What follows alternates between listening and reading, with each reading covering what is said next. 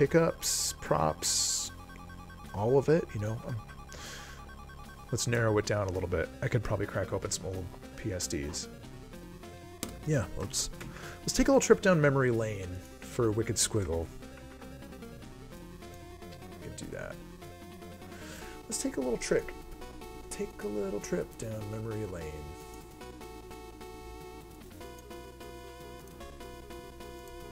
Because I've got more finished animation and Halloween Forever stuff. We could take a peek at those. Especially some of the bosses. Whoa. Wicked Squiggle, thank you, bud. Tigerian is one that I made, too. I love the really short ones, like exclamation point PS. Yes. Who do we want to look at? Big Blue, Big Skull. Let's take a look at some of these guys.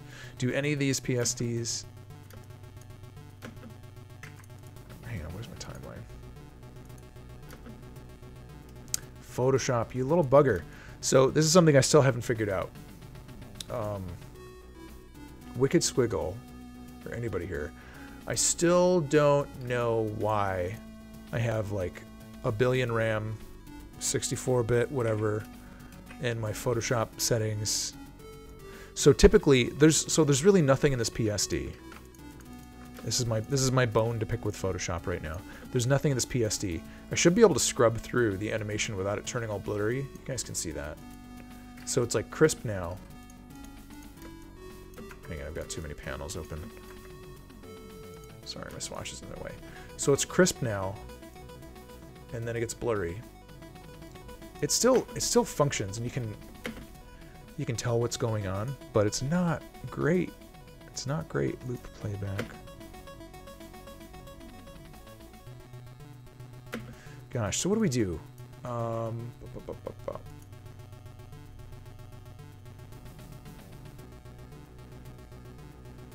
can we do?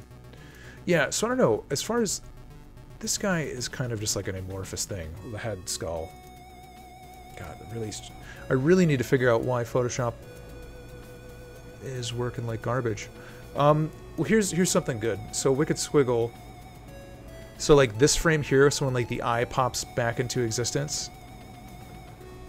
Let me turn on keyboard shortcut. Or is it enable timeline shortcut keys? Maybe this will work nicer. So like check out, so his eyes pop out of his skull and then they pop back in. So he like boinks an eye out and then they like respawn here. So the stretch on that pupil, people do like animation like blending or smearing stuff a lot of the times when they're trying to achieve like a motion effect, and we did that there to help it kind of exaggerate that. So that's something you can kind of do sometimes. There's probably better examples of that you can find online too. I'm not going to save changes there. Got my bird boys. Who else can we take a look at? Let's take a look at a walk cycle too. Oh, actually Frog King. Frog King has some cool stuff going on. So Frog King's got a good... And all this stuff is from my other game, Halloween Forever.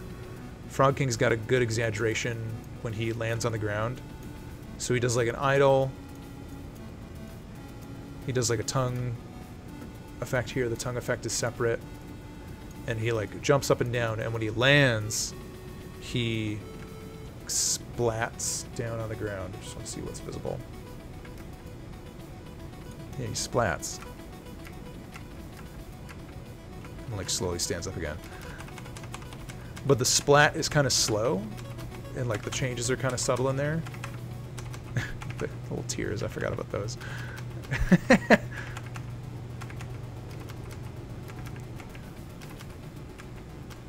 But I'm trying to think.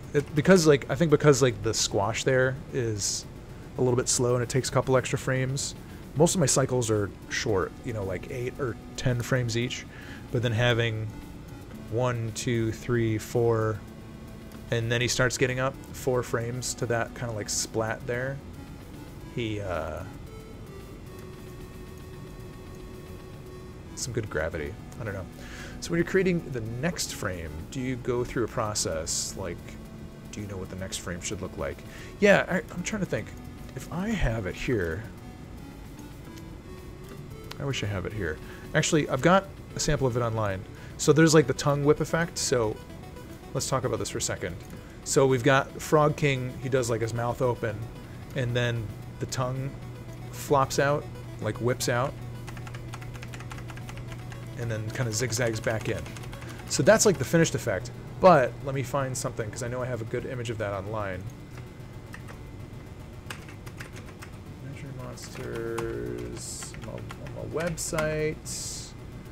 I'm just going to scroll down a little bit until I can see it. Might have to dig a little bit. When was I working on Frog King? Here we go. This. So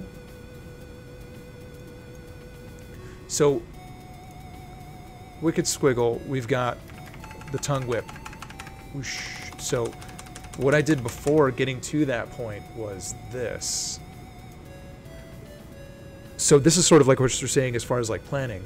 I don't do this all the time, but this was helpful here, where I was like, okay, so I had like a layer with the Frog King on it, and the tongue kind of doing like the wind up, and I was like, oh, I want to just show this off as like a process thing online too. So I was like, all right, so like 1, 2, 3, 4, just to kind of set up some keyframes. So when people talk about keyframes in animation, what they mean are sort of like you're setting up like the main frames in an animation sequence. And a lot of times, like, you know, when you're doing like a walk cycle, it's like, you know, I'm at the top of my walk, and then I'm like down at the bottom, and then I'm at like the top of the walk again. And you can start off with like those 3 frames, and then those are your keyframes. And you know there's going to be frames in between, so those are your in-betweens. And you will kind of say like, all right, what's the timing like? How much time or frames go between each keyframe in the sequence? So like when people are talking about keyframes in animation, it's this kind of thing where you can set up, like if you're dealing with like a complex state or a complex animation setup, you might just draw 2 frames of it, and it's like, you know, like maybe like the wind up and then like the extreme or something like that. And then you know, like, all right, how do I get from A to B? And you're filling those in with in-between frames, you know, for as many frames as you need, and you can adjust and kind of go from there. But also too, like as you're doing more animation stuff,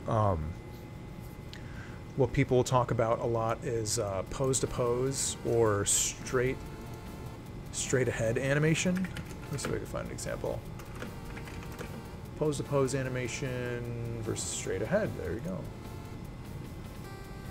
We have here some good Google image search stuff.